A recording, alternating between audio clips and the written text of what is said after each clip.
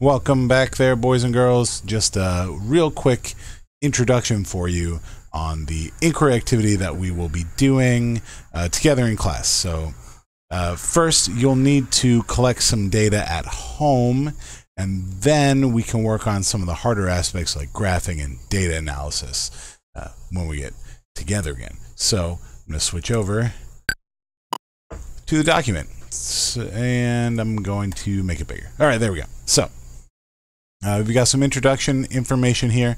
Make sure that you're reading this, especially what a hypothesis is, so you're not confused about what it isn't.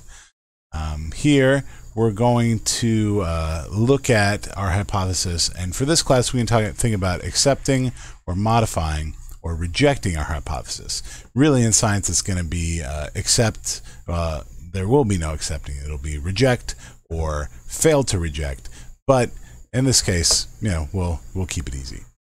So the first thing you'll need to do is come up with your hypothesis. Now, the purposes of this assignment, you've been hired by Nike to explain the phenomena of a person's height and the length of their shoes. So Nike seems to think there's some kind of relationship there. What do you think that relationship is?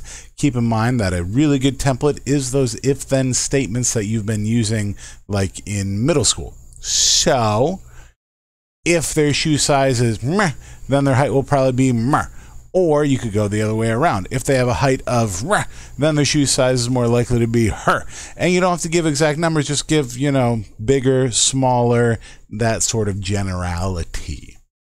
So you make your hypothesis, you're going to write your hypothesis, and you'll notice that if you click right down here, you should be able to write your hypothesis without any sort of problem. So you'll click here, and it should be highlighted. This one's not so highlighted, but look, wait, now, boom. Now it's going to be highlighted. So your answer here, you'll put it in. It will be highlighted with this orange color. Please, please, please do not remove the highlighting. If you want to change the color, you can, but the highlighting will make it easier for me to find. Then you're going to gather some data. We have a graph right here, a little data sheet where you can record and watch your data. So you're going to put the person's name. If you're not sure of their name, like it's some stranger you found out in the wilderness, you can say person number 1. But basically what I'm looking for here is I want your info. I want your height in meters and your shoe length. Wow. And your shoe length in millimeters. Those are the tiniest little marks on the ruler. Now, on the BLE, I've got a link on the schedule for an app that you can use to turn your phone into a meter stick and measure millimeters. If all you have at home is an SAE ruler, all you have to do is open up a new tab, and let's say you had 12 inches. You want to find that in millimeters. Boom, there you go. You type in 12 inches to millimeters into Google, and there she is. It'll do it for you. There's no reason to not have your answers nice and clean and metric like they should be. Then, once you get in here, we'll zoom out a little bit so we can see the page. Right in this area, you're going to stand by.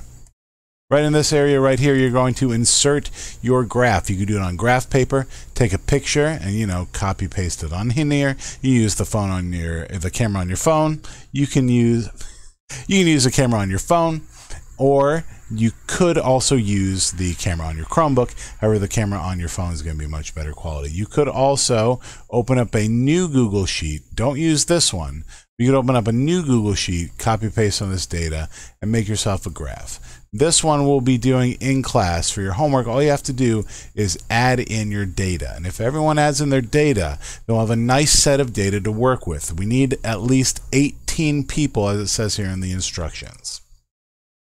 After you got that in, you're good to go. Then we'll graph the data. We will analyze the data by answering these questions. Again, it's going to be orange.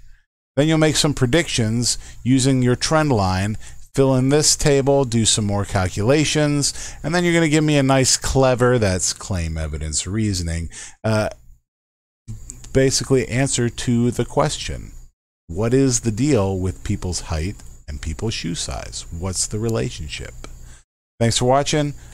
Get on in there and measure yourself. Yay.